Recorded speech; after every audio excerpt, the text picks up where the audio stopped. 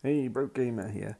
Welcome back. On the next big purchase I got was a Retron 5, the emulator console that can play everything from your Nintendo Game Boy all the way up to my Super Nintendo and everything in between. And so that's what I thought it would do.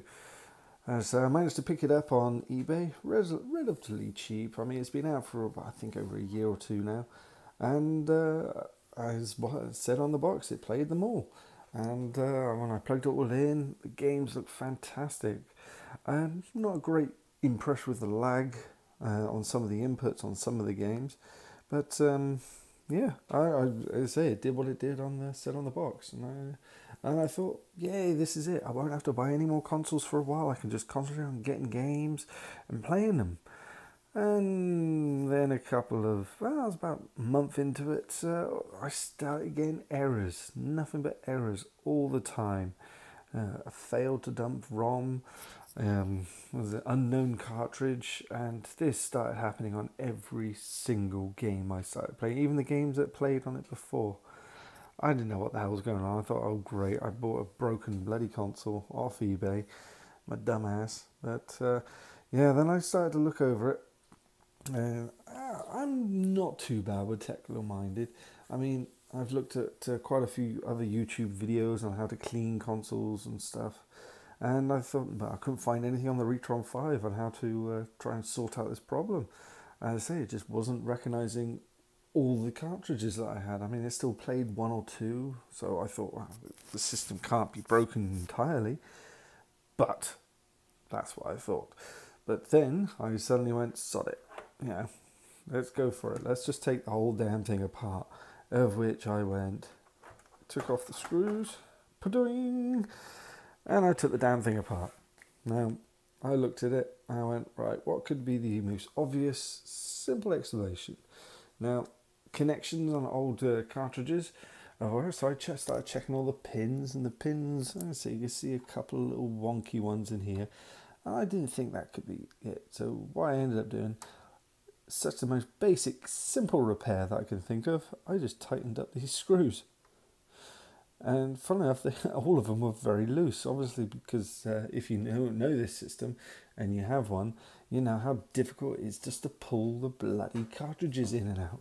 Now, of course, after a bit of time, these came loose.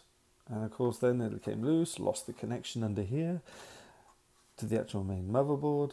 And I thought, hey, great. Tightened them all up, plopped it all back in, and hey presto, my Retron 5 was working again. And I thought, yay! And so then I just carried on playing. And now, of course, I keep on, I just keep the damn thing open like this, just in case it goes loose again. And I thought that was great. But then, of course, I don't know what it is with Hyperlink, but they must obviously build really crappy, crummy stuff. And as I say, everybody knows the review on this crappy wireless controller. Uncomfortable, horrible, something that, really, really shouldn't be there, clicky, ugh, horrible. But of course then, I think I was only about 3 weeks into using this system, the controller just went kaput. Won't take a charge, won't do anything. So now what I have to do is I plug in the original Super Nintendo controller in there, and I have to use that to go over everything. But since I don't like this damn thing, it's not too much of a big problem for me, as I say. But yeah, at the end of it, I would recommend it to someone that is casually into gaming like myself. I'm not like the world's biggest gamer where I have to play, but I do enjoy some of my classics. And this just mark a little stopgap.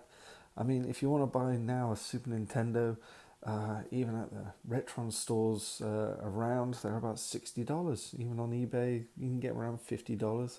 And then, of course, you've got a Nintendo, you've got the Sega Genesis, and the Game Boy and everything. If you add that all up, it comes up to a pretty penny. So I thought this was a great deal when you can play them all on one system.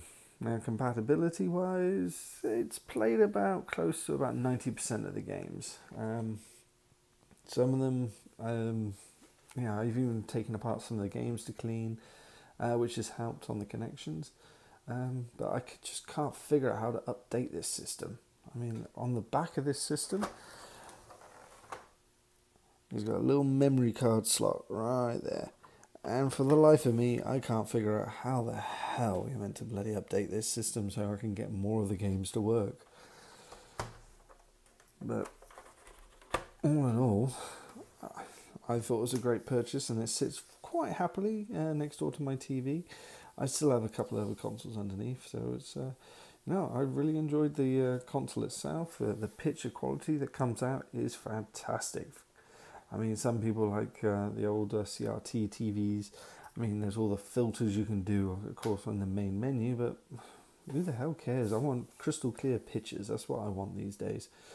None of this extra scan lines or anything like that. But yeah, the sound, the colours, it's great. All pumping out at the 720p and on my HD TV. Yeah, so I think I would recommend it, but just keep a note on the old screws on the inside. Hopefully it will keep it going. And yeah, as I say, that was my next purchase I got. And hopefully I'll be running onto another one very soon. Thank you.